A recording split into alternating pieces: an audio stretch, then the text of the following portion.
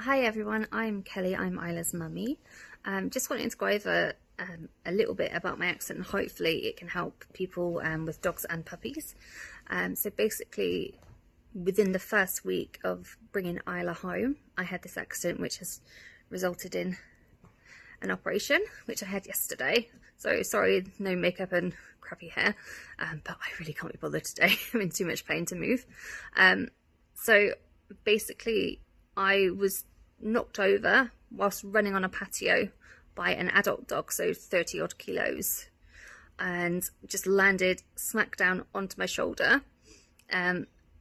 I've had dislocations since that time, and basically it's I fractured the actual shoulder socket, so not just the lip of the socket that they thought, but the actual base of the socket as well as all the tendons and ligaments that go along with any dislocation were completely stretched and fucked, basically.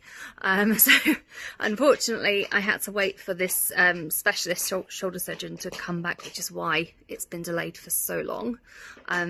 I had the operation yesterday. They managed to do it keyhole, so I've got a scar here and a scar there, and this is my position for the next 3 weeks. I can't use the arm at all.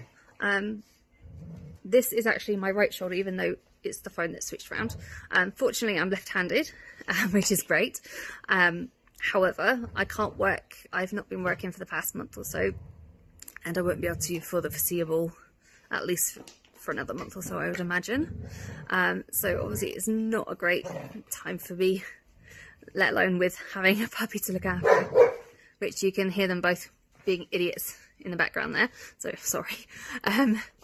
But basically my point would be is to make sure you have good recall with the dog, because I'm young-ish, fit and healthy. I mean, I'm in my 30s, so I'm not going to go into any further detail than that. But I mean, just consider if a dog jumped up and knocked over an elderly person, like your grandmother, for example, they broke their hip, and then it's a slippery slope. So Isla's starting to jump up now, and she's being a bit bothersome with it, and she's only like 15 kilos. So we're trying to nip that in the bud now, and obviously working on recall like we would with any dog or puppy. But just wanting to stress to the point that it's so important to be able to stop the dog in the tracks so accidents like this don't occur. I mean, I was fortunate that I didn't do any further damage, because I almost hit my head, and that would have been a lot worse, obviously, because it was on a stone surface.